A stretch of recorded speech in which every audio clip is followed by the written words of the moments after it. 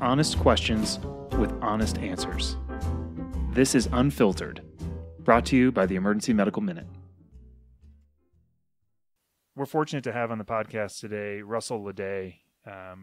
Long, distinguished list of accomplishments and a fascinating background. He has his Ph.D. in molecular oncology from New York University, and he's currently enrolled in the MD-MBA program at Tulane. He's the co-founder of an organization called the 15 Whitecoats, which is focused on helping people of color get into medical school and improving the cultural literacy of our learning spaces.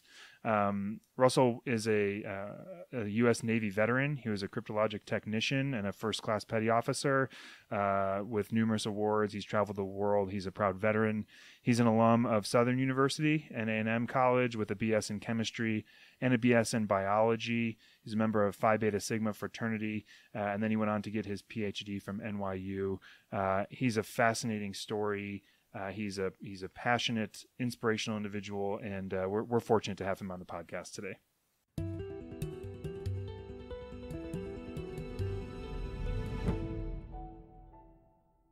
So good morning and welcome back to Unfiltered. We are privileged to have Russell Ledet with us here today.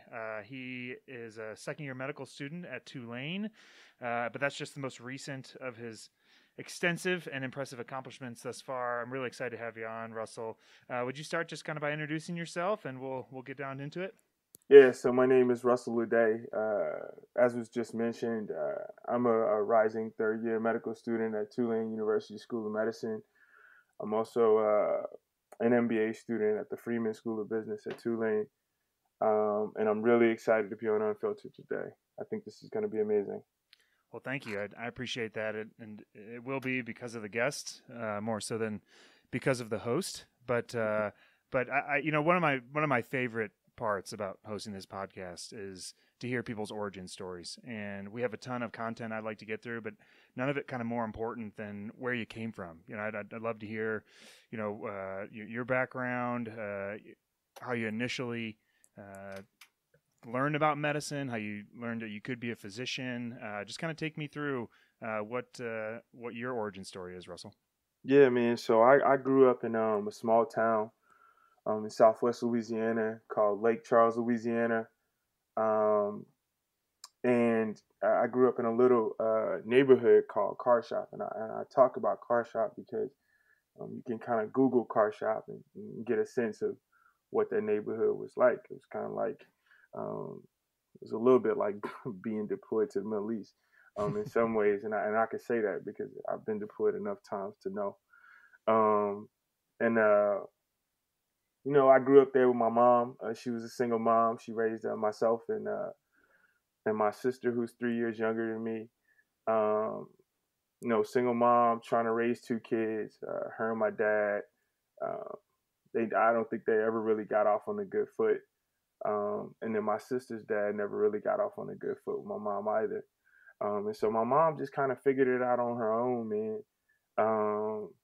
She raised us in the same house until I was about 16 on 8th Avenue. And I bring that up because a little bit later I'll mention something that really stuck with me and kind of got me to where I am now. And so we were raised there. My mom never really could, when I look back on it, I don't think she could really establish her own identity. She spent the majority of her life trying to provide for us. She was a certified nurse's aide. At the time, making minimum wage, doing the maximum she could with what she had. And there's some vivid stories that I kind of always rely on to keep me grounded in what I'm doing and why I'm doing it, and not put myself on this pedestal. And one of them is I remember as a kid, my mom would give to my grandmother, who couldn't read. My grandmother couldn't read. She just spoke a lot of broken Cajun French, and a little bit of English, but she couldn't read. But she was very wise. And so my mom would take the money that she would get from her paycheck and give it to my grandmother to save up enough money for the rent. But I could always remember my mom visiting my grandmother and going over there and counting that same money that she gave her over and over and over, knowing that it wasn't enough. And I used to always wonder, like, why are you counting money when you know it's not enough? Like, it's not enough. It's not going to change just because it's under the mattress. Um, and she used to be like, I'm just holding out hope to that it's hopefully enough. And then I remember her going to the rent company and, and and hoping to God that they would take what she had. Um, and many times they did, and I can honestly say, Owens and Associates was a company that really gave us a lot of leniency on our rent when I was growing up, and I can remember that because they would give us a pretty good deal, even though my mom rarely had enough money all the time to pay for our rent, and I keep those things in mind because um, it reminds me that you there are people who are still in those situations right now, and you had better use the platform you have to make a difference and try to pull some people up out of that. Because everybody not gonna have the luck that I had. I think a lot of things that happened for me were luck. A lot of things that happened for me were just, you know, with some blessings that just rolled my way. But that doesn't happen for everyone. So somebody's got to be conscientious enough to make a difference for those kids. Absolutely. You can hear in your voice, Russell, you can tell when people will never forget who they are, where they came from. And you can hear that in your voice. Tell me more about how that plays into your journey. I mean, how have you leaned on those experiences as you've and we haven't even begun to discuss all of the incredible things you've done so far, but just tell me more about how you've leaned on those experiences to make you the person that you are, and how that has driven you to your career as a veteran, to your Ph.D. in molecular oncology. I'd love to hear more about that. Yeah, man. So I think those kinds of experiences, I think watching my mom, I think one thing when I think about it is when I was a kid, right? Um, my mom and dad had sort of like this animosity relationship. And in hindsight, I could see how it created a lot of friction between me and any male leader that I ever had over me. When I was in the military, I always had an issue with male leaders being over me. But female leaders could, for some reason, they could corral me. They could, lead and guide me. And it took me a long time to understand psychologically what was happening. But I also bring that up, that dichotomy, because when I was a kid, I used to just, I don't know why, but for some reason, I used to look for role models. I used to look for people who I thought just knew more than what I was normally hearing, and so I had an uncle. His name was Jerry. He worked in at the time he was working at this place called Montana's Smokehouse in Lake Charles, and he gave me my first job at 15 years old. He let me come there and wash dishes, and he used to just tell me how the world works, like, and specifically how the world works for a black man, because it's, a lot of people don't like to acknowledge this, but I'm pretty candid about it, that I'm pretty convinced that sometimes we live in different worlds. Different folks live in different worlds, and the way that sometimes you perceive or the way that you have to operate is just different. And he used to explain to me how to move and shake in this world. And then also, one thing that really motivated me was one of my best friends. I never forget when I was growing up, me, Mike, and Demo. Um, we all grew up on the same street on 8th Avenue in Carshot. Um, and we came up with this idea that we were going to sell snow cones to kids in the neighborhood.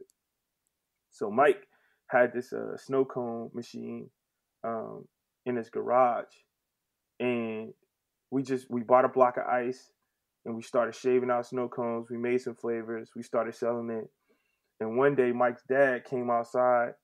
He was a truck driver at the time, and he had just come back. He sat us down in the garage, and he was explaining to us what we were doing and how it was so important for us to start to understand entrepreneurship at a young age. But he also started, he kind of was speaking over our life, man. Like, he was just sitting down and telling us, like, what he was seeing in us, how he could see what our future would kind of look like just based on the persona we carried, and he was talking to me specifically, and he was like, yo, like, listen, you are a relentless child. He's like, you don't give up on anything. He was like, I don't know what it is. He was like, but you're going to be successful. He's like, I don't know why I'm saying this or how do I know this? He was like, but you're going to be successful. And it's crazy because I never forgot what he told me. I like held on to it. I like everywhere I would go, I'd be like, yo, I believe what Mr. Mike told me. I just believed it, and I operated accordingly. You know, if I was sitting in the classroom, I just believed that I was smart, and I also would act as if I was smart. You know, I would read with the mindset of somebody who was supposed to understand what was going on. I was relentless in just learning, and also my mom was very adamant about me reading. I remember her. I told you she was a CNA, and she used to work at this. She used to work at this old folks home, or residential home, for the more proper term. And she used to get the books from the older ladies there, and she used to tell them, like, when y'all finish a book, please give it to me so my sons can have a book to read, so my son can have a book to read. And I didn't love reading. I'll be candid. At the time, I didn't love reading. But my mom would demand that if I didn't read, I couldn't go outside and play. I couldn't go outside and hang out with my homies. We couldn't go, run the streets and chase dogs and ride our bikes and do whatever. And so I was like, all right, I'm just going to read whatever it is, what it is. And I ended up reading things like, The Great Gatsby and all these books that, to be candid with you, like the hood I come from, you just don't read them. I mean, we don't read anything outside of sports magazines. So at the time, at least, this was back in the early 90s, in late 90s. But my mom had me reading, To Kill a Mockingbird and The Bluest Eye by Toni Morrison. She just had me reading. And of course, my friends didn't know about it. But she was giving me my first exposure to quality education. And she was also giving me an opportunity to explore a world that I probably would never get to see as a child. That caused curiosity, that caused me to, question so many things. It definitely gave me the curiosity to be a scientist. I questioned so many things, like why. I remember sitting on my porch in these blue plastic chairs and wondering, why would the leaves fall off the tree green and in a few days would be brown? And I'm like, what's making them change? Like, nobody's going out there and painting the leaves. And it's crazy how now I realize, like, there were kids who knew the answer to that as kids. Like, they weren't questioning it because somebody was teaching it to them. And I was just sitting outside being curious, like getting seeds out of the watermelon and then planting them in the backyard right by the water spigot. And hopefully some of the water would drip out and the plant would grow, But then and then I had to go outside and cut the grass, forget it was there and cutting it, but realizing like it's gonna grow back. It's crazy how all these little things that I think back when I was a kid, they made me curious, But I think where I was growing up, how I grew up, you can't express those things. You can't be like, yo, I'm really curious about these things that we probably not gonna get an opportunity to see. Like, what is it like to live in Germany? What is it like to live in Zimbabwe? Where is Madagascar? I remember when we got AOL dial-up, I would like go and find a map and then look for these obscure islands like in the middle of the Indian Ocean that people even today like don't even know about. I remember arguing with some of my friends during my Ph.D. and be like, yo, they have islands in the middle of the Indian Ocean that are like remote. And they were like, no, that's not true. I'm like, look, let's go look it up. And it's crazy, because I was thinking about that as a young kid, man. Like, yo, this world is way bigger than Lake Charles. But also realizing like I live in Lake Charles and this is where we are. This is where I'm at. This is all I know, So when I got an opportunity to leave, and my mom and I had a rocky relationship as I got ready to leave for the military, mainly because I had committed my life to Jesus Christ. I was dating my now wife of close to 15 years, but at the time we were in high school, and I was really being drawn to my faith. And my mom at the time, she had got into a precarious situation where she wasn't really making as much money, but they had raised the rent. And so she was dating this guy who she had dated before, but in the South, we had this term called sugar daddy. And I'm candid about these things because I think unless you tell the true story, like some kids don't, like somebody gonna listen to this podcast and be like, yo, I've been through that before, or right. I'm going through that right now, so I'm just gonna be honest. And my mom knows it. We had this conversation, and she acknowledges that, like, yeah, I probably shouldn't have did that, but the guy was married, And obviously with my faith, I was like, yo, I can't ride with this. Like, I can't rock with this. This just ain't right. Plus, he wasn't really treating me and my sister right. He wasn't really flying with the fact that, you know, I was a young man in his house. He was like, it's only one man in my house, and that's gonna be me. Mm-hmm. You know, so it made for a rocky situation as I was graduating high school, and kind of made it precarious as to where I could sleep at night. Which was rarely there where they were living. So that we moved out of the house we had been in since I was a kid. And by we, I really mean my mom and my sister, because I was just kind of sometimes sleeping at my best friend's house, my grandmother's house.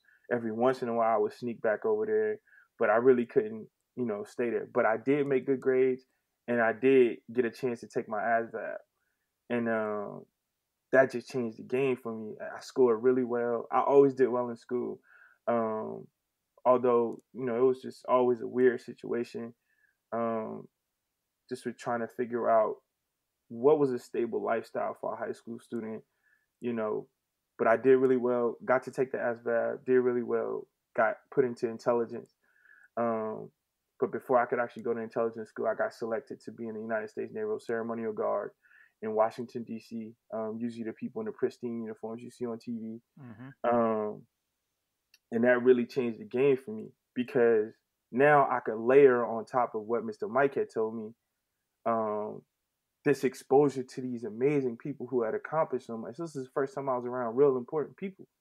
I mean, the most important person I had ever been around when I was a kid was one time my uncle was working at Montana's, and next to that Montana's smokehouse was a hotel, and Scottie Pippen and Tracy McGrady were in that hotel, and he found out because they came to eat at Montana's. And he was like, yo, we just going to stand outside and we're going to see them. And then they saw us, waved us off, and kept it pushing. And the only other time I was ever around somebody important was the priest in the Catholic Church. That was the only two times that I was ever around anybody. And by priest in the Catholic Church, I mean, they only important to the people who part of their parish. If the normal person in the store wouldn't even bat an eye at them. So, you know, other than that, but then I go out there, I'm like around heads of state and, you know, the president and all these other people, and it's just like, yo, hold on, I can have conversations with these people.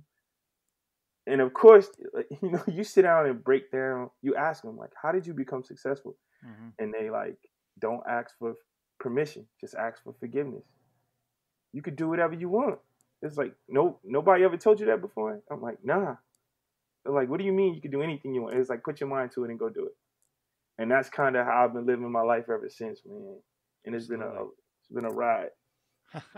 Russell, I think everything has come full circle. I mean, Scottie Pippen is getting a lot of publicity with The Last Dance documentary coming out, but I mean, you've been on CNN and ABC and Kelly Clarkson and Ellen. I mean, I think you're going to supersede Scottie Pippen soon enough. I might. I got a possibility, bro. I got a possibility. He'd be lucky to be standing outside waiting for you. Yeah. Before you know it. I hope so, man. I hope so. I appreciate that. I think it's such a powerful testimony to the value of a mentor, you know, the value of somebody who tells you that your possibilities are limitless, and the value of people sacrificing for you and, you know, actively, despite, you know, your mom working hard every single day, despite that, you know, taking the time and the commitment to expand your horizons, particularly through reading. I think that's a powerful testament. And I think that I'm hopeful that a lot of our listeners that listen to that can identify with that. And, and I know that's something that's important to you, that when people hear this, they identify with some of the aspects of what you went through growing up, and understand that they're not alone. They're not the only person to go through that. And that there is, you know, there's this world of possibility out there. To your point, there are islands in the middle of the Indian Ocean that nobody's ever heard of, but that if you wanted to go to today, you could go to them. And I, you know, I appreciate your candid recollection of that. And I appreciate your sharing that experience, because it's clearly made such a big component of who you are. You know, being a veteran is a big part of your story too. And the first step, it sounds like being in DC, being surrounded by those types of folks, definitely continue to expand your horizon. Can you touch on what the rest of your service meant to you during your time as a cryptogenic technician, a code breaker? Tell me more about that, and how did that influence and help mold you into who you are today? Yeah, man. So I think at every stage of my military time, there was someone that I could point to and be like, yo, had it not been for like, those folks, to be candid, I'd probably be dead. I'm pretty sure I'd be dead. But I'm here. When I was in Washington, D.C., it was Kerner and Michelle Long who were, I don't know why, but when I was in Washington, D.C., I was young. I was clubbing a lot. I was getting my work done. I was very successful at getting my work done. But I was clubbing a lot. But I was still always waking up on Sunday morning and going to church. And that's crazy because like I would be wasted. I mean, like in like a crazy way. You just party hard. You work hard Monday through Friday. Saturday come, you like, yo, we turning up.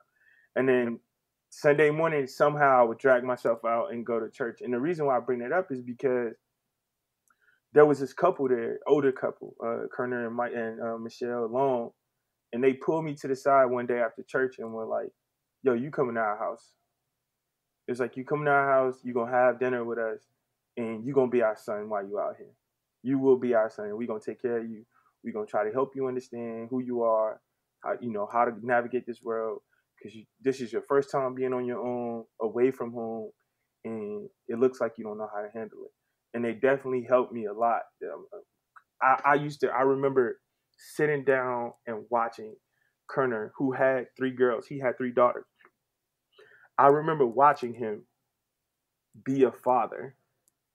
I also remember watching him like from a distance, staring and watching him be a husband. And that was the first exposure I had to a husband. I was like 19, 20 years old. It was the first time I was ever around a husband, ever. None of my aunts had gotten, my aunt and my mom never got married. And my grandmother she didn't get married again because my grandfather, when he passed away, left her a check. And if she would have got married again, she would have lost that check. So she decided that the person who I look up to as my grandfather couldn't marry my grandmother because then she would have lost the money. So I never really saw a real marriage happen. But I was sitting in this house like watching this happen. And these were things that I was aspiring to because I don't know if you know, but like when you get into the military, you have your hometown girl, you want to go back and get her, and or him, whoever you date, whether it's a, heterosexual or homosexual relationship or whatever. You want to go back and get that person. You long for that person because you're away from home and you want a taste of home. You want some sort of reminiscence of home. And so I wanted my wife. I wanted my girlfriend at the time to be my wife. And but I didn't know how to be a husband. I had never seen a husband before. And I was able to watch him be a husband. And I also was able to watch him be a dad to 3 girls. And I didn't know at the time that I would end up being the father of 2 girls. And so it was crazy how I was able to witness this long before I got married. And so for kind of like my first year in the military, they really took care of me. They would pray for me. They would make sure that I remember some precarious situations that I probably could have got myself into, that they took my keys and were like, "No, you're staying here. And in the morning you could go to work, but tonight you're not going. So, you just going to sleep in the basement, and in the morning watch as many movies as you want, play the video games, but you're not leaving." Mm-hmm. How did you handle that when they did that? I mean, I just took it, man. Yeah. Because I knew they had good intentions, and I was outside of my element. When you in your hood, you could do whatever you know how the rules of the game work in your hood. When you in Washington D.C., you don't know how it works. You think you do, but you could find yourself in some very dangerous situations and you don't know it. So I had to trust what they knew. And it took some while for them to gain my trust, but once they got it, it was over. And I mean, I was recently there speaking on Capitol Hill, and I stayed at their house, and like their daughters are like my siblings, and so it took a while, but once I got it, it was when I look back on it, that was a blessing. Like I could never repay them for what they did for me. And the other person was Master Chief Carolina, who he was this Master Chief at the command I was at, the United States Naval Sea Cadet. United States Naval Ceremonial Guard, and he just was stern, man. Like he was always stern on me, like more stern than everybody else. But he used to always tell me, like, I just believe you're gonna be somebody important, and so I can't let up on letting you do what you want. So I'm gonna be harder on you, and you just gonna live with it. And of course, I was in the military, and he was a Master Chief, which is like the highest enlisted ranking. Mm-hmm. So he kind of was, he had the double whammy. I really couldn't do anything. Plus, he was from the South, large, like tall, like 6'9", guy. Right? He was a monster, but he was, a gentle giant. And so those two people, when I was in DC, those two groups of people were like critical. And then when I moved to Pensacola for my training, that actually was the period where I got to know my wife. I got married when I was in DC, but my wife and I were alone. It was just us two when I was in cryptology school in Pensacola. And that was the rockiest. My wife and I always laugh and joke about how it was the rockiest part of our relationship because we were just young. But she became my champion because she used to tell me, like, I'm never surprised when you succeed. I'm only surprised when you fail.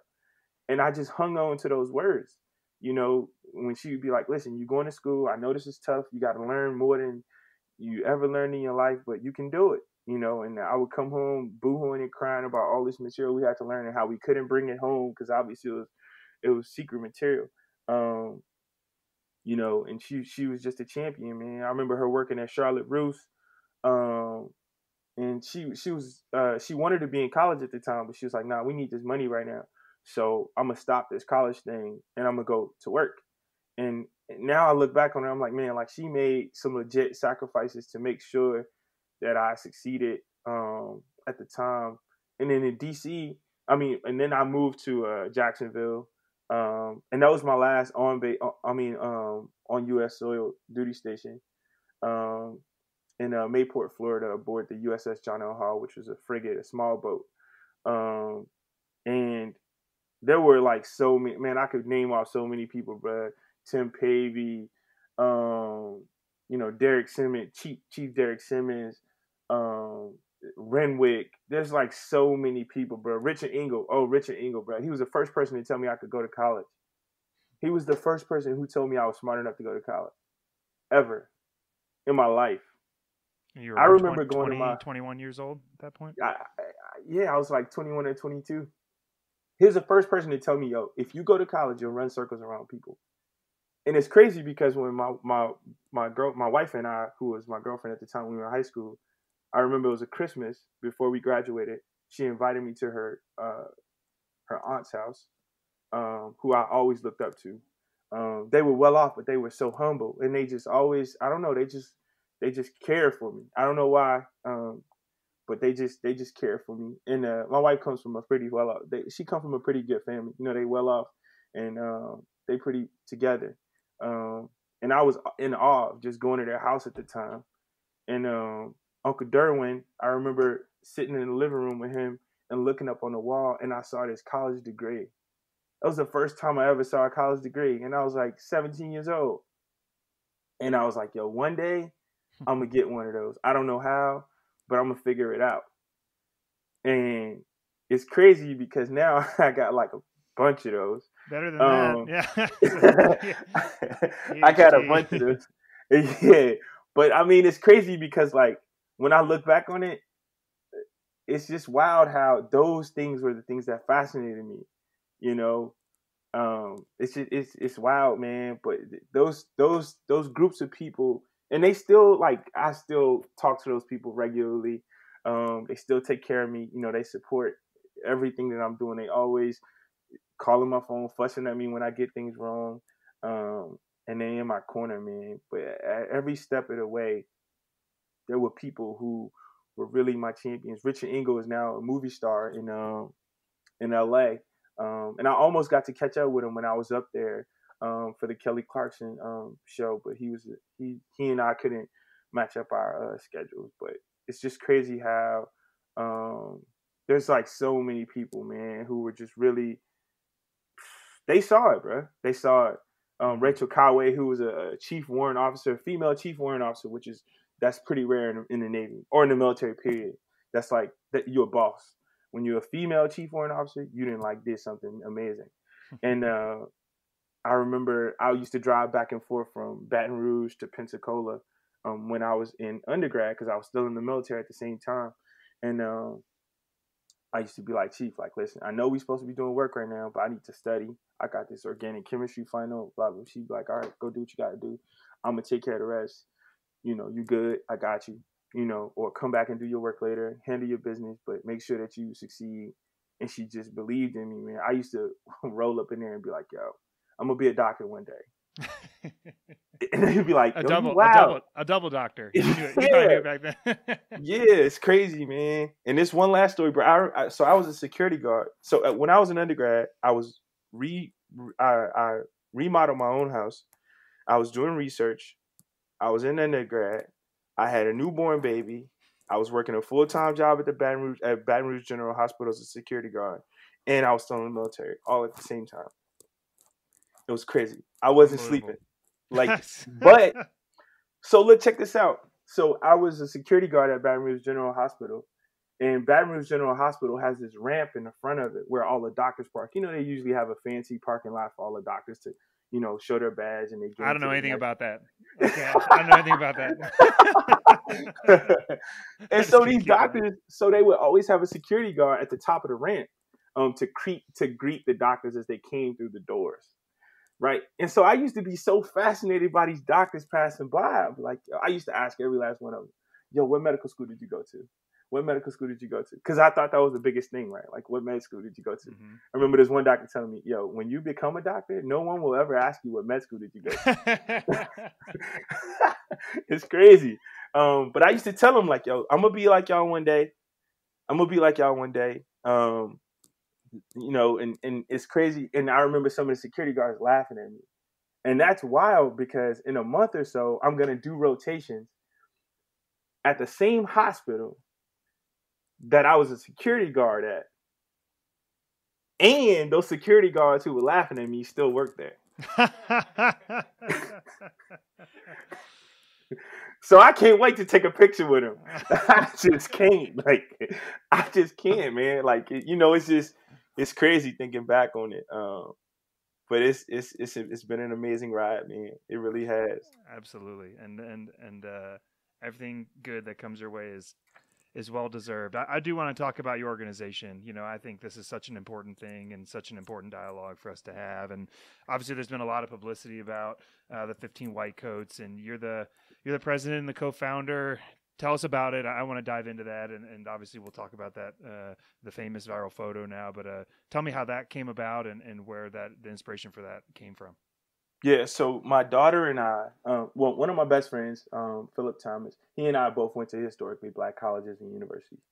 And so he came down to visit me. He's finishing up his Ph.D. now. We were both in the same lab, both very accomplished scientists. We both were funded by the Howard Hughes Medical Institute. We've been doing our thing for a while. But I finished and I was in med school, and he came down to visit me last summer, and we had made a decision that we were going to go to the Whitney plantation because we have this distinct interest in Black history. So we were going to make the trip, but my daughter was in tennis camp for the summer, and she wanted to go to tennis camp for the day because that's where she usually goes. She get out there and do her thing. And I was like, nah, not today. I was like, nah, today you're going to take a trip to the Whitney plantation, and you're going to start to understand, even if it's just a little smidget of some of our history. And so she came, and we took that trip up there. It's like 45 minutes outside of New Orleans. And she was being a 8-year-old. She wasn't really interested. She was fascinated by things that at the time I was like, that's not the important thing. You're missing it. You're not understanding what's going on. And I'm wanting to be that dad who's fussy and this and that. And she's like, nah, Dad, this isn't it. And I'm like, just read that, read this, read that. And she's like, Dad, I'm just not feeling this. It's hot, blah, blah, blah, blah, blah. She being an 8-year-old. And then we walked into this enslaved quarter. And I let Malia just roam around and do what Malia does, which is just be in her own world sometimes. And we walked out, and she had this glaze over her eyes. Like, I was like, uh-oh, something's wrong. Either you're dehydrated, or you're tired, you're bored, or I done did something wrong, or you're hungry, because kids get hungry fast. And so she just was listening. She was way more attentive. She was just taking the time to like pay attention to things that I was just fussing at her about her earlier. It was kind of like, I don't know, like maybe the ancestors like woke her up or something. I don't know what happened. And so the rest of the, the experience, she just was locked in. And so we got in the car and she was quiet, which is rare. And we probably were like 10, 15 minutes down the road. And she was like, Dad. And at the time I was talking to Philip, and she was like, I got to tell you something. And I was like, what's up, Malia? And she said, I understand why being a Black doctor in America is a big deal. And I was like, really? I was like, I've been trying to tell you. In my mind, I'm like, I've been trying to tell you this forever. And you weren't trying to hear any of it. But she was like, nah, I really get it. She was like, I understand. And I was like, well, tell me what you understand. And she was like, well, think about it. She was like, we just left a plantation. There was a time when people of color couldn't escape and be an accountant or a doctor or a lawyer or anything. They just had to be enslaved, and that was it. And if they didn't, they would die. They would get killed. They would get beat. They'd get put in shackles and all this other crazy stuff. She's like, and look at you all. Like, look at you. She's like, we in the car right now, and I'm riding with 2 of them. She's like, that's a lot. And I was like, wow, she got it. I was like, incredible for an 8-year-old. I was like, an 8-year-old. I was like, she got it. I was like, it clicked. It clicked. And she has never been the same ever since. Like, her consideration and her, her desire to learn more about history. And, obviously she's gone back, again. And she has kind of a relationship with them now. But it's just incredible to look at that reflection. And so I turned to Philip and I was like, yo, Philip, I got an idea. I was like, I think my classmates need to see this. I was like, and not only do they need to see this, I was like, but we need to capture it. I was like, we need to capture how far we've come. And he was like, how you going to do that? I was like, yo, I'm going to get everybody to come here in all Black in their white coats. And we're going to take a photo in front of the slave quarters. And he was like, bro, that's crazy. He was like, but it might work. He was like, it's probably going to work. And it'll do what you think it will do. And I remember sending out an email and telling people, like, listen, we're going to go here. And the subject of the email was to remember how far we've come. Because, as you know, med school is tough. And sometimes you lose sight of why you're doing it because it's so grueling. That's right. And you lose your identity. You lose your why. You lose so many things. And so that was kind of our moment to not be studying, not be on our phones, but to just experience something that we had a shared identity, a shared historical identity, because everybody who was invited was Black. We all had this shared identity, historical identity, and we were all going there with the same understanding. So, of course, that idea of us doing that was controversial for some folks. And there's nothing wrong with that. So people are at different places in their life and different understandings of how, we all have our different views on how the world works. But the folks who agreed to go, we went out there and we experienced it, man. And it was different. It was different from the time I went before. I kind of felt like I was floating in the air the entire time. And just having this conversation with my ancestors, just telling me how proud they were of us, how much we had just gotten through, to even where we were. Although we hadn't reached the pinnacle of medicine, which is, being a board certified physician of some sort, we had made it thus far, and so after it was all over and said and done, and the experience was over, we went and took those photos. But just before those photos, the guy who had given us the tour, his name was Ibrahima Sek, Dr. Ibrahima Sek. He's a well-renowned enslaved expert. He looked at us and he told us, don't neglect this gift that's been given to you. You all need to be a voice for the future. He didn't know what we were doing.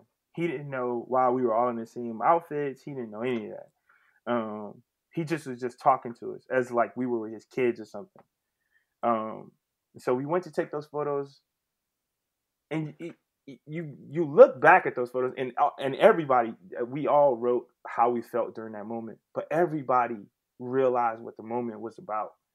Everybody knew. Like, they just knew. I don't know why. I don't know how. But when we were taking the photos, nobody was like, yo, this sounds silly. This sounds crazy. And we captured those images. Of course, we shared them with the world via social media. And it did exactly what I said it would do. In the email that I sent out initially, I told them, I was like, listen, these will be iconic photos. Literally, they will be iconic. They'll go everywhere. People will never forget these photos. And they'll make an impact that will last for generations. And although at the time it sounded like it was just this crazy idea, it was sort of Nostradamus-ish, Mm-hmm. in that it just felt right. And that gave us an opportunity, that notoriety that came from that gave us an opportunity to do something that we couldn't dream up. We couldn't imagine this. Where we're at now, what we're doing now, we couldn't imagine this. I remember talking to Brooke Baldwin on CNN and telling her, like, listen, I want to put 100,000 posters of this photo in 100,000 classrooms. Let me tell you, that's not our biggest problem right now. That's probably the easiest thing we can do right now. That's like that's low hanging fruit at this point. That's like not a big deal. We don't have to, now we're to the point where we're imagining paying for underrepresented minorities to attend medical school, which is a whole different ball game. Because our idea in the long run is, let's at least take out the financial piece. Because as you know, medical school is expensive. Mm-hmm. It's ridiculously expensive. I'm sure we can all attest to how expensive medical school is. Amen. But what people don't know is how expensive it is to even apply to medical school. Right. I remember telling Kelly, I was like, Kelly, you know how much it costs to apply to medical school? I was like, it could cost up to like $10,000 by the time you finish it. By the time you pay for your applications, you travel to 15 to 20 places to hopefully get a slot somewhere. And then if you take into account the socioeconomic history for marginalized communities, and then you put on top of that, hold on, you want to break into this next tax bracket? We're going to put this economic barrier in place to make sure that it's only a few of y'all that actually make it through. Mm-hmm. So it just felt right for us to be in this position where we could raise money and then use that money to sort of tip the balance in the other direction. Even if it's just a little bit, it's better than none, and so that's where we are now, man. And that's what we're doing now. And we couldn't have dreamed this up, bro. I wouldn't even lie to you. This part, we couldn't dream up. Where we are now, we couldn't dream this up. Not in a million years.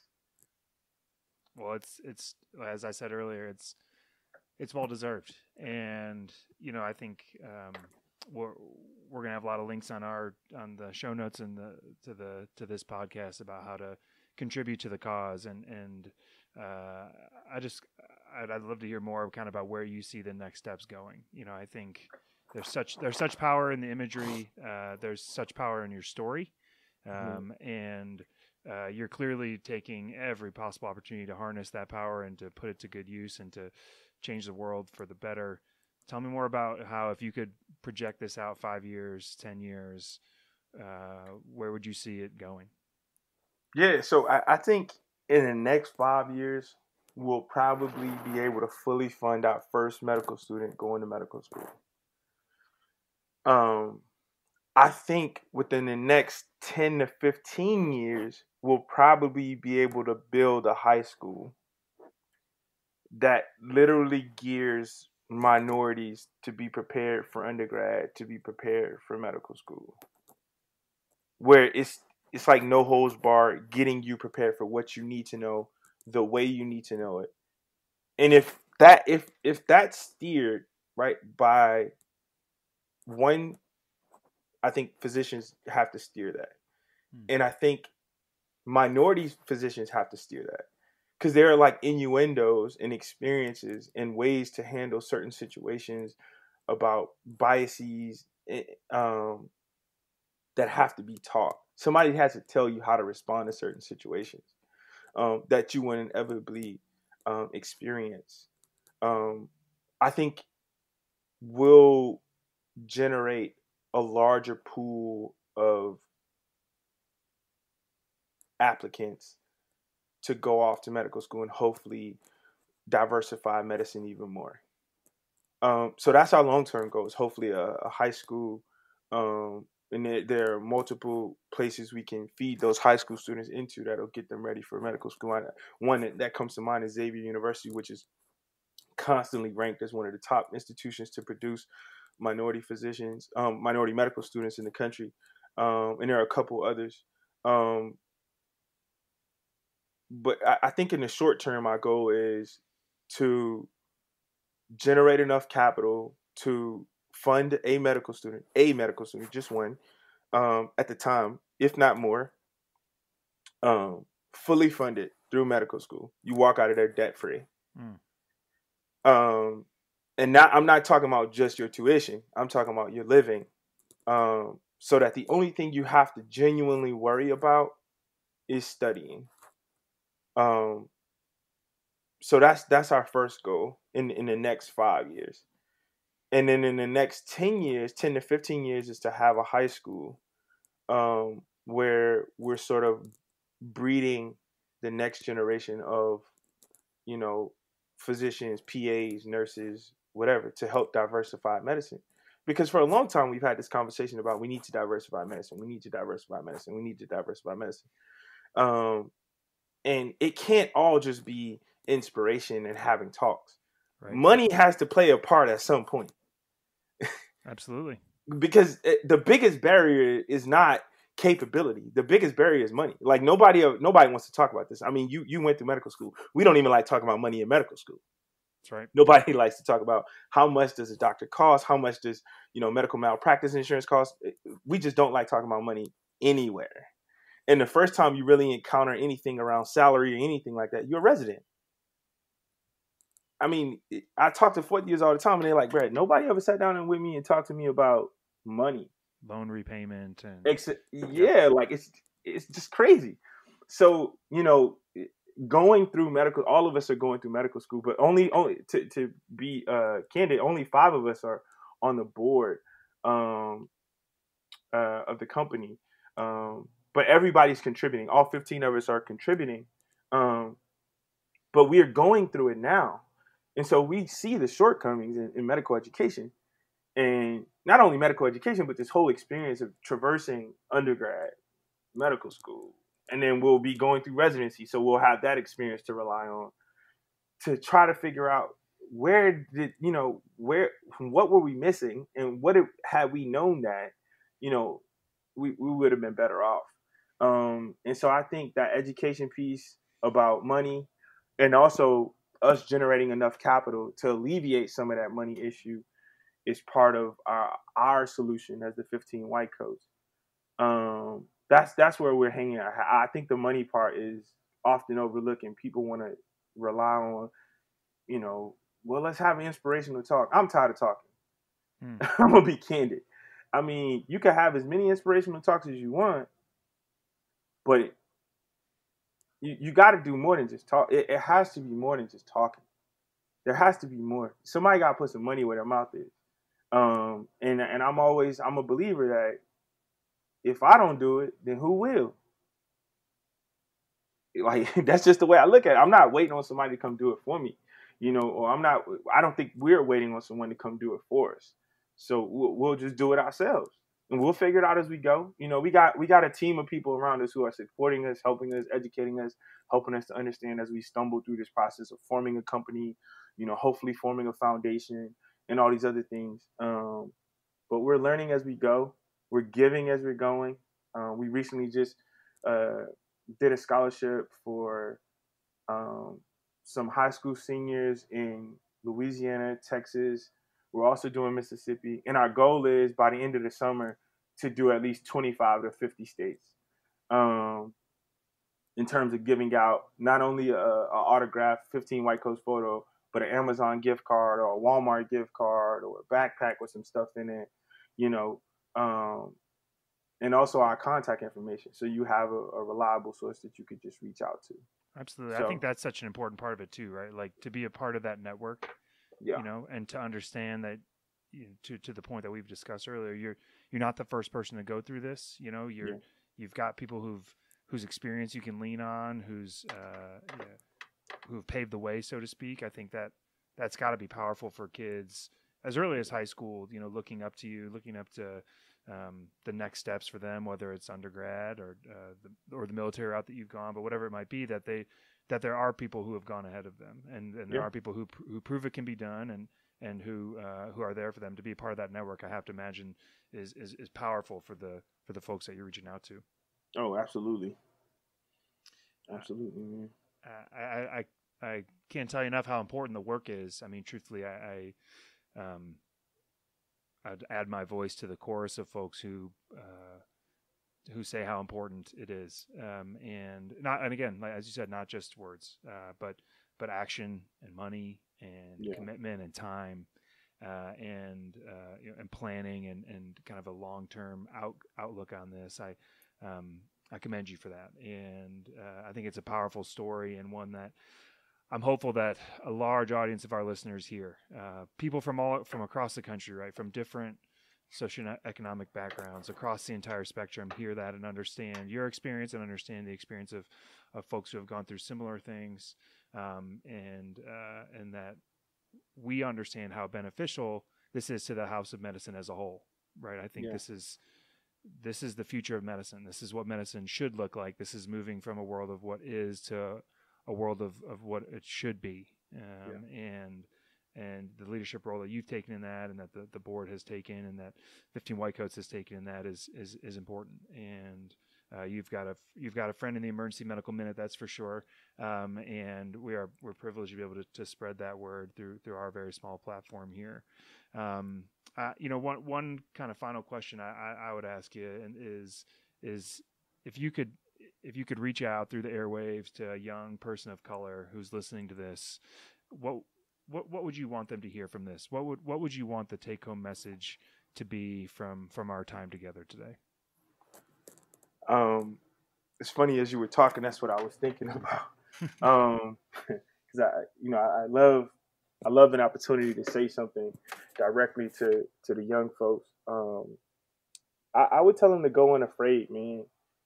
And I'll tell you about this one short experience that'll tell you what that means. So when I was a young child, I remember my mom not having enough money.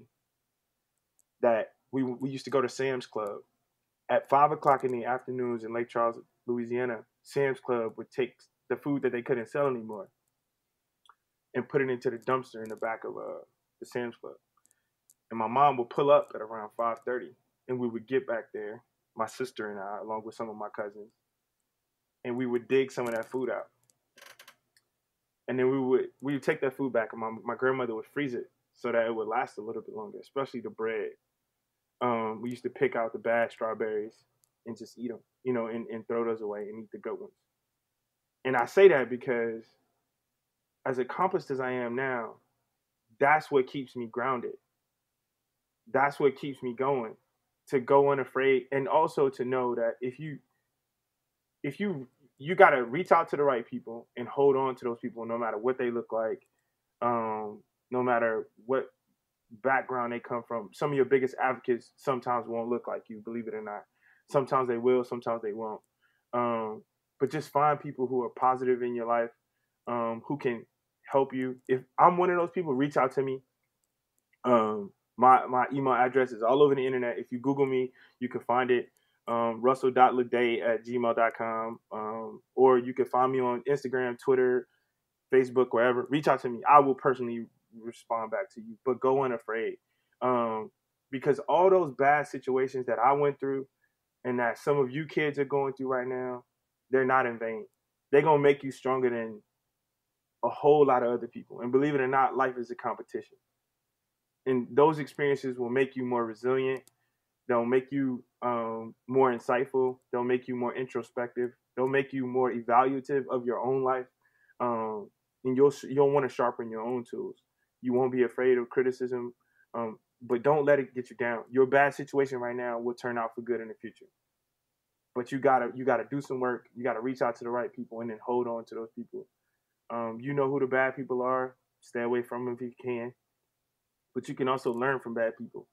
Bad people sometimes have good intentions, and they'll teach you things that you need to know, and take the good, get rid of the bad, and keep it pushing. But like I said, go unafraid. Don't be afraid.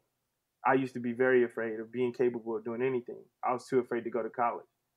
And here I am, a Ph.D. in molecular oncology, an MD and an MBA.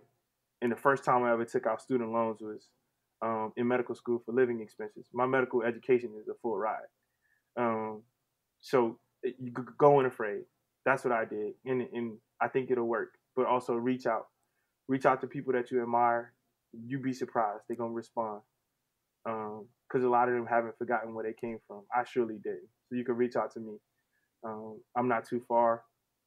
I'll FaceTime you, Zoom, whatever you need to do. I'm not too busy. We'll put it on the calendar and we'll make it happen. That's my sense. Thank you, Russell. I'm struck by the fact that there are people from Lake Charles to DC to the Middle East to Southern to NYU, Tulane. There are people who have been privileged to meet you, to know you along the way, and we're fortunate to be able to add our name to that list. I think your testament to being a husband, being a father, being an aspiring physician, a future rock star of a psychiatrist is a story that we are so proud to tell. Mr. Mike was right all those years ago. You are relentless, and I'm sure you prove him right more all the time. And you honor, the sacrifices of people like your mom and your wife and countless others who've done that for you along the way. We're truly privileged to hear your story. We're excited to see the next steps. And like I said, you've got an ally in the Emergency Medical Minute, and we'll walk with you with this. And we can't tell you enough how much we appreciate your time today, Russell. Truthfully, man, thank you so much for having me on. This was amazing. Thank you for just giving me the platform, bro. This was very candid and literally unfiltered. That's right. That's how it's supposed to go. And and we appreciate your time. This is Nick Sippis signing off with Russell Ledet, future physician, Ph.D., and frankly, a hero in our society. We're privileged to have his time. Thank you, Russell. Thank you so much, man. We are on a quest to provide the world with free medical education. Please help us out by rating us on iTunes, following us on social media, and subscribing to our newsletter at emergencymedicalminute.com.